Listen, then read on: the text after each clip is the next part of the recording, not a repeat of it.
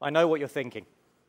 Socially distanced auditorium, exponential graph showing the UK, the USA, and Sweden right at the top. You could be forgiven in 2020 if you're sitting there thinking, he's going to talk about the disease, right? Well, if we put our selective attention bias to one side, you'd actually be half right. But this outbreak did not start in the last 12 months. Loneliness is not a new affliction. In fact, many years before her death, Mother Teresa said that loneliness was the most dangerous of all human diseases. And whilst we must be careful to not confuse loneliness with aloneness, as we can see here, there is a rapid rise in the number of people who are going to be living on their own. And therefore, we could be expecting to see a new social epidemic appear on the horizon. The data suggests we are not there yet. However, we should begin to prepare now for this new challenge, connecting people and supporting those who are either living alone or who will no longer get their sense of belonging from their household unit. We can't rely on governments to provide this solution, so we must, as members of the community, stand up and look for ways that we can provide this. And where better to learn how to do this than in our schools? Now, schools are a microcosm of the society that they serve. However, in one area, they are coming up short. Whereas a well-functioning civil society encourages us to stand up, speak out, and take action, schools have often been guilty of being one-way streets, where the flow of information, ideas, and direction comes purely from the teachers to the students. So, how do we address this? Well, it wasn't actually always that way. Back in 350 BC, Plato actually ensured there was student representation in his academy, and he did this through a rotating leadership of students elected via secret ballot. We can look to modern education, John Dewey, the American philosopher, in 1917, who wrote about the inclusion of democracy in our schools. And many schools listened, and I think you'd agree that it's hard to go to any school in Europe, America, or international schools and not find a student council sitting alongside the adult equivalent. So problem solved, right? Wrong. In a recent study of 66,000 students, 40% still claimed that they felt they had little or no voice. And 1/3 of students said they felt persistent, painful feelings of loneliness. So why is this? Well, if we look at student councils, they actually suffer the same practical problems that our adult equivalents do. For example, although the election and the campaigning is really exciting, it often gets reduced to a beauty pageant or a popularity contest. And as a result, when the party's over, students often complain that they're no longer given the time and space not only to meet as a leadership committee, but to meet with their constituents, to listen to new problems and bring those up the chain.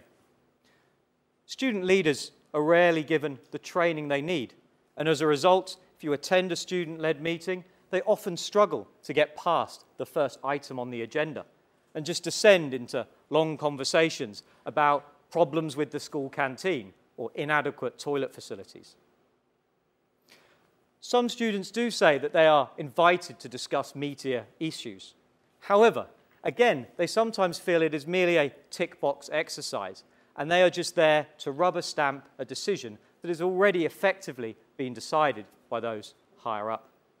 As a result, some researchers say that student councils may do more harm than good to the students because it actually reaffirms that authentic student voice remains out of reach. Now, that's not true of all student councils, and many of those practical implications could be addressed. But there does remain two structural issues that are much harder to escape. The first is a construction bias. And by this I mean, who was it that set up the design and structure of your student council? Was it the students that decided how many representatives there would be, how you would be elected, and what would be your remit? Very often the answer is no. And this leads to a second problem, a form of state capture or self-fulfilling prophecy. As a result of this, many students aren't interested in student councils, and those that are those who are already thriving under the status quo and therefore have a lot of their own social capital already. So this means that even in the best schools with a fully functioning student council, there remains representational blind spots. Now, it's not just schools that report this problem. And Ernesto Sorelli, in his fantastic TED Talk on sustainable development, said that the smartest, most passionate local people don't go to community meetings. He was talking about student entrepreneurs. And his solution was to take to the streets to find them. Now, I think that our solution looks slightly different in schools. I picture this as the neurons in a brain, where only part of the mind is firing, and other elements lay dark and dormant. And our solution is to create new pathways for students to engage in their school, firing them up and bringing the school to life. I believe there are 3 ways that we can do this. The first is to encourage and foster student-led social enterprises. Now, entrepreneurs, by their very nature, are always looking around for opportunities to meet consumer demand. And student entrepreneurs are uniquely placed to be able to listen and understand the needs of their peers. And there is no better incentive than profit and cash to be able to motivate them to meet this goal. However, if we ask them to set their business up as social enterprises and require them to give something back, then not only does that create a bond with their school community, but gives them that sense of meaning. I'll give you an example. Up here in this picture, it's quite blurry because I took it while I was being pushed by a throng of students trying to get to the front of a sale of house hoodies before the stocks ran out. Now, the students at the heart of this was not their first business venture. And in fact, their empire also contained a bricks-and-mortar shop that sold stationery and snacks and a suite of smart vending machines littered across the school. Now, what was interesting is at the heart of this were 6 students, 2 generations of final year students, one passing the leadership to the next. And only one of those 6 was also a formal member of the school prefect team.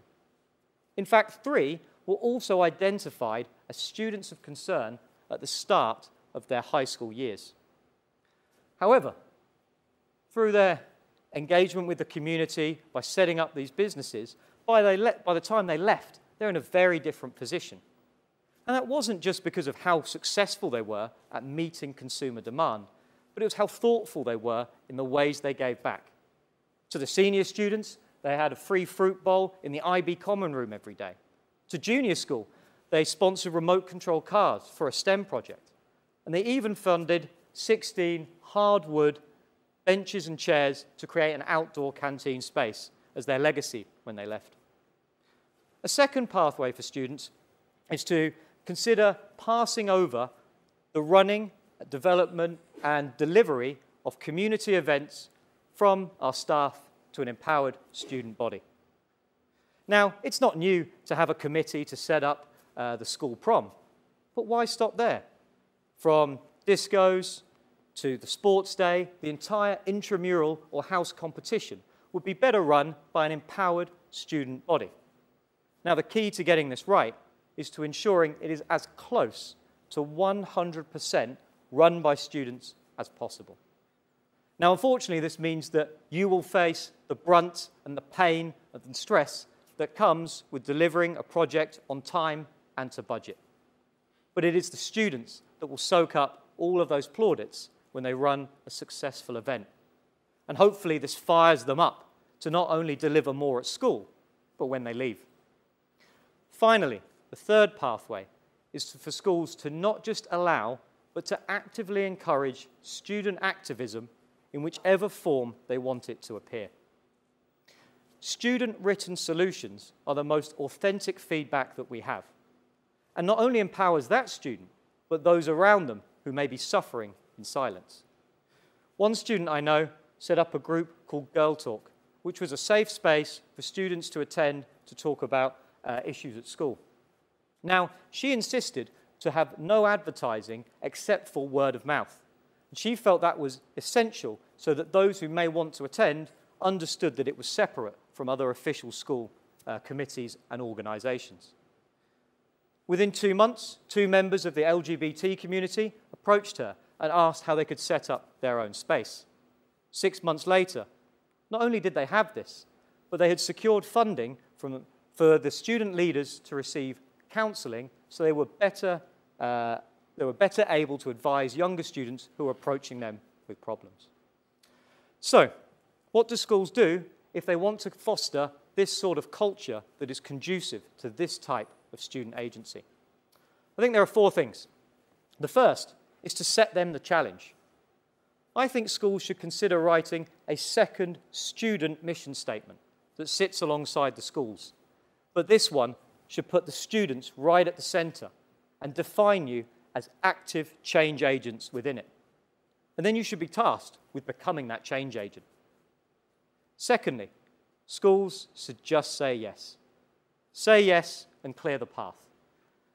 Rather than dishing out the red tape and putting out hurdles for students, schools should make it a policy to say yes to all student-led initiatives that they come up with, and instead reassign their administrators for working out what roadblocks need to be cleared to give the students the best chance of success. Thirdly, why don't we consider repositioning staff leaders to become consultants and coaches for students?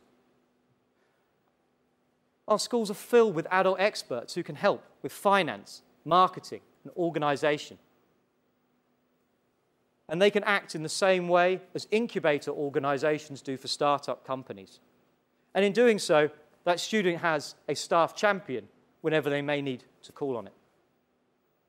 Now, finally, I believe that schools need to be mindful that success should not be judged by the outcome, but by the process.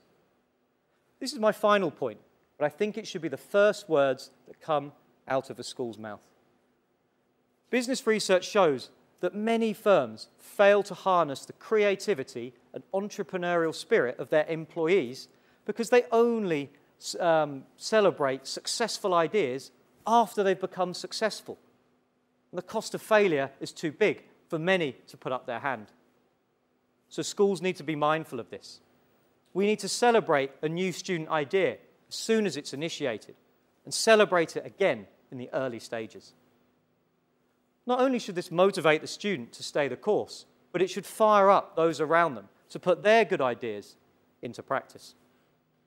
As a result of following these 4 steps, I believe we can create richer school communities, full of students that have a greater sense of belonging to their school and are better equipped to find that sense of belonging in their wider communities. And through belonging, we can begin to cure loneliness. Thank you.